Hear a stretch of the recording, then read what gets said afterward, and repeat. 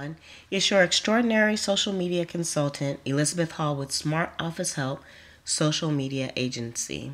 And today I'm going to show you how to use testimonials from your Twitter account and embed those onto your WordPress blog or website.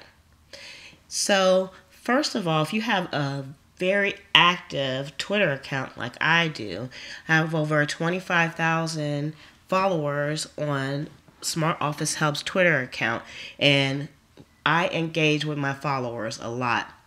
And so I get lots of compliments and questions by way of Twitter. So I decided to use some of those testimonials or compliments on my website, and I'm going to show you how to do it also. So first of all, what you need to do is go into your notifications. And once you go into your notifications, you'll be able to look through those and find the exact tweets that you would like to embed into your website.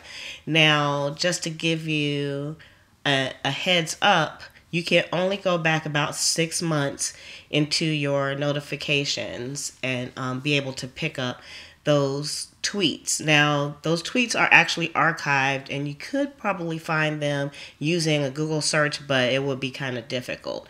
So you might want to kind of look through your tweets every couple of months or every monthly. You can make yourself a schedule, and that way you can pick up the tweets that you need and then put them onto your blog or your website. Okay, so I am going to use this tweet right here where it says, "Thanks for the great training," and I'll show you the whole conversation. Okay, now this is a pretty short comment, but it's still a good one. And this is from Mary Ann Giblin. And this is in response to a tweet that I tweeted to "Please retweet podcast. You may be missing out. Learn how to listen and subscribe to podcasts." Now this link actually goes to a YouTube video, but I don't want to put this onto my YouTube account, of course, because I don't own the ownership to YouTube, but I do have the rights and the ownership to my website and to my blog, so I want to put it there.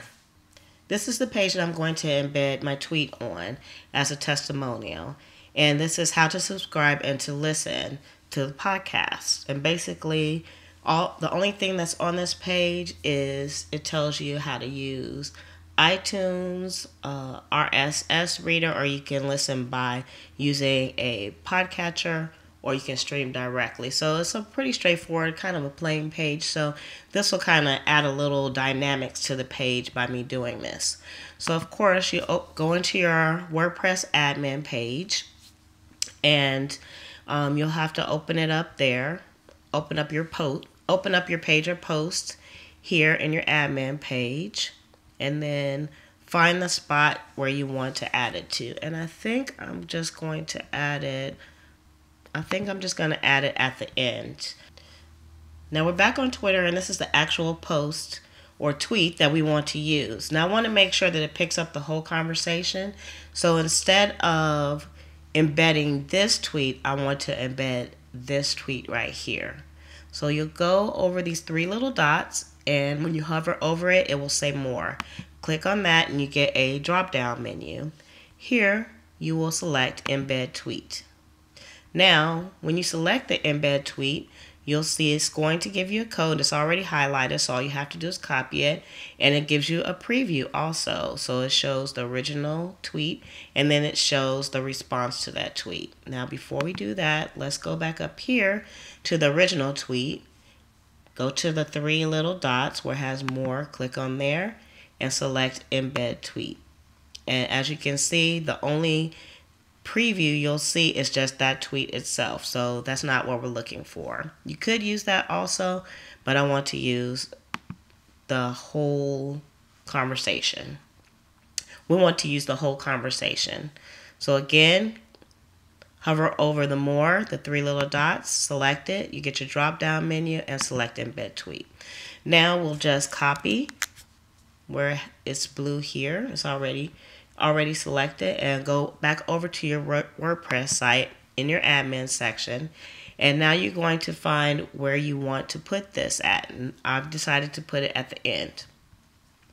So here you have two tabs in your editing, where you're editing the post at, and we want to be in text. So let's select text, and that's where you can put coding in.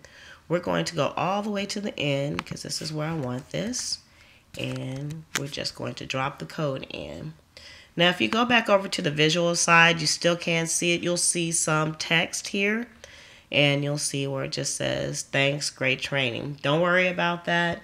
Go ahead and let's preview it.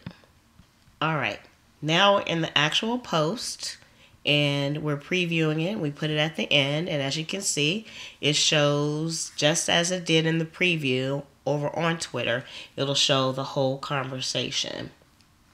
Now what I think I'm going to do additionally is just add the original post only.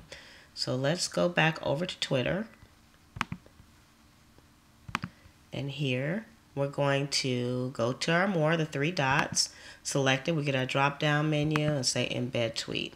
I'm going to copy this code, go back over to our editing window here in WordPress, and I'm going to go over to text. And I'm going to put this over the conversation that we just put in. So that's here. You gotta be kind of careful. It's hard to see. And then we'll look over here on the visual side. And it still looks a bit funky, but don't worry about that. Let's preview this before we make the save.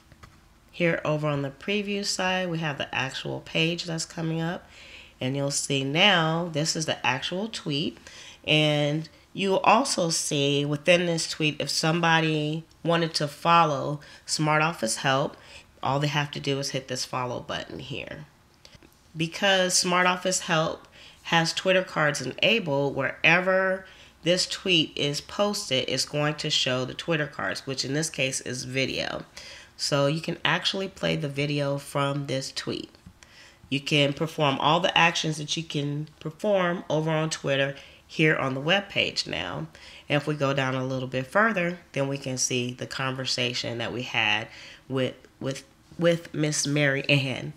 And she wants to thank us. She said it's a great training. So that's a great testimonial for that YouTube. Now, we only previewed this. We're going to go ahead and update it. So we'll make sure that all the changes are saved. That's how you use testimonials on your website. It makes your website more dynamic, and then it also gives your readers another way to follow you over on Twitter. Well, that's it. If you have any social media related questions, please leave those in the comments below. I love to engage with my fans and followers. So make sure that you go over to smartofficehelp.com and sign up for updates. With that, go out and grow your networks using social media. Have a great day.